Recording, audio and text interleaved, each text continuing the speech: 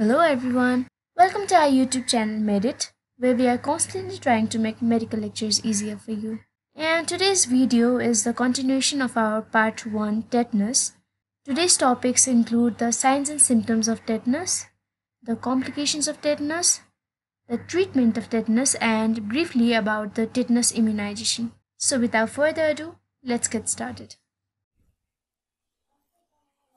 Do you know the difference between signs and symptoms? Symptom is what the patient experiences, and signs is what a clinician observes on examination. So, what are the symptoms of tetanus? The most common symptom of tetanus is trismus or locked jaw, in which the patient is unable to open his mouth. The other symptoms are pain and stiffness in the neck and back muscles, rigidity of the abdominal wall called as abdominal rigidity, anxiousness, restlessness, sweating, headache, delirium, and sleeplessness. Some patients may also experience difficulty in swallowing, which is called as dysphagia in medical terminology, and dyspnea, which means difficulty in breathing. Now, how do you recognize a patient suffering from tetanus? You observe his signs. And when a clinician examines a patient, he is unable to open his mouth due to the spasm of masseter and pterygoids muscle, which are the muscles of mastication, a condition called as trismus.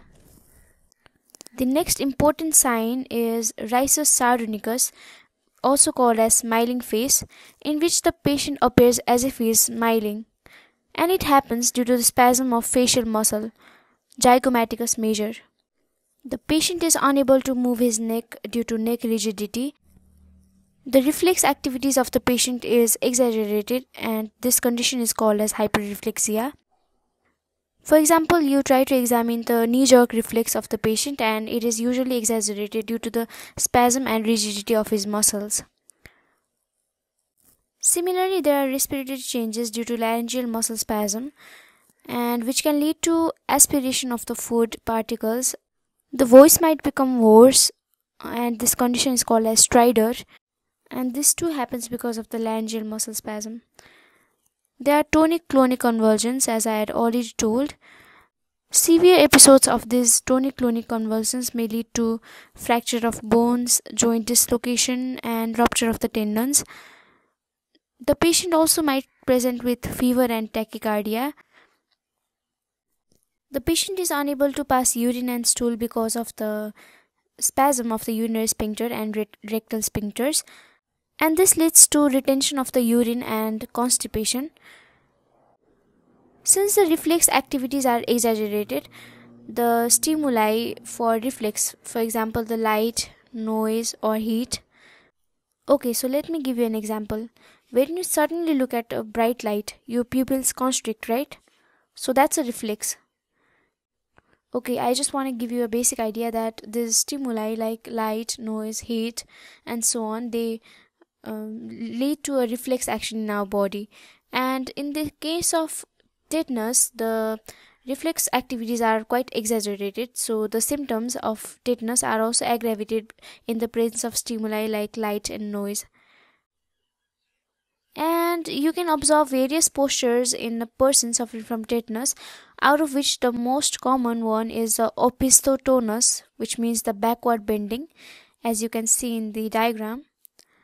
The other position are orthotonus, which means lying horizontally flat, improsthotonus, which means the forward bending of the body, forming a curve-like structure, and the pleurosthotonus, which means the lateral bending. And all of these is due to the unusual kind of muscle contraction or the muscle spasm, and this unusual type of muscle contraction episodes can lead to fracture of bones in the body of the patient. Tetanus itself is a dangerous disease and may manifest with various complications. The most common complication of tetanus is the fracture of bones due to episodes of muscle spasm. Hematoma or abnormal blood pooling in various organs when the arteries are ruptured due to pressure from muscle contraction. There can be aspiration pneumonia, respiratory failure, and acute respiratory distress syndrome. all due to laryngeal muscle spasm. Some patients may present with carditis and arrhythmias, which can be a life-threatening condition. There can be conditions like thrombosis and the dislodgement of the thrombosis leading to pulmonary embolism. There can be toxemia or the presence of toxins in blood. The secondary infection due to toxemia can lead to septicemia, which means the presence of bacterial products in blood, and this can lead to septic shock and ultimately death. Repeated uncontrollable convulsions in the patients can lead to coma and death. In earlier days, when people were quite illiterate and gave birth under septic conditions, mortality used to be very high, up to more than 50%. But nowadays it's reduced to 15 to 20%, but it's still higher in children and elderly patients. The treatment of tetanus includes the general measures and specific measures. The general measures include isolation of the patient in a dark, quiet room. Tetanus is a non-communicable disease and essentially does not require isolation, but since the reflexes can be exaggerated in presence of noise or light, so it's better to isolate the patient. The patient is given 3000 units of anti-tetanus immunoglobulin intramuscularly so as to neutralize the circulating toxins. Similarly, antibiotics like penicillin injection can be given in order to prevent the growth of the bacteria. The patient is given tetanus toxoid immunization 0.5 ml intramuscularly to deltoid muscle, and intravenous fluids are also supplied with total parenteral nutrition called as TPN. Since the patient cannot pass stools and urine, urinary catheterization is advised. The patient is unable to open his mouth due to the condition called as trismus, and hence nasogastric tube is passed in order for feeding and to prevent aspiration. Aspiration of the food particles can lead to aspiration pneumonia, and hence there has to be regular suction of throat to remove the food particles that can lead to aspiration, and the patient has to be given nasal oxygen whenever he requires. Since the patient is quite bedridden, there can be a condition called as bed sores, and it can lead to venous thrombosis. So for the prevention of the deep venous thrombosis, we can use heparin since it is an anticoagulant. The specific measures include the use of benzodiazepine for the control of muscle spasms. So benzodiazepine 20 mg can be given intravenously every 6 hours. Similarly, since there is tonic-clonic convulsions, we can use anticonvulsants such as phenobarbital 30 mg every 6 hours given intravenously. The chlorpromazine given intravenous 25 mg every 6 hours helps to relieve CNS effects since it is a potent antidepressant drug. Similarly, the patient is kept under ventilator support and endotracheal intubation is done.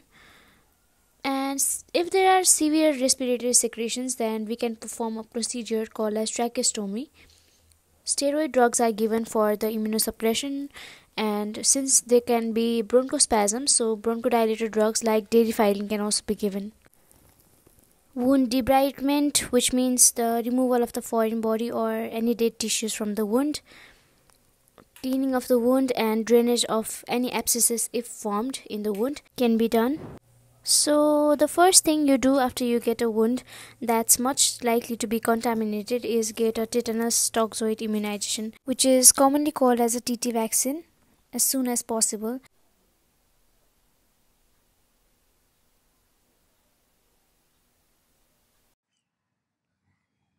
Now let's talk briefly about the tetanus immunization. Broadly, any immunization can be categorized into two types: the active immunization and a passive immunization. In the name active itself suggests, in active immunization, you are administered actively the antigens or the toxins released by any bacteria or viruses or any harmful microorganisms which can cause infection. So, after given an active immunization, your body responds to the antigen and starts producing antibodies against it by itself. and hence it's called an active immunization. Similarly, the passive immunization is the one in which you are administered the preformed antibodies against that harmful microorganisms that are capable of causing infection. So you can remember it as in passive immunization you are given preformed antibodies. So P for P, passive for preformed. In the same way, the tetanus immunization is also given as active immunization and passive immunization.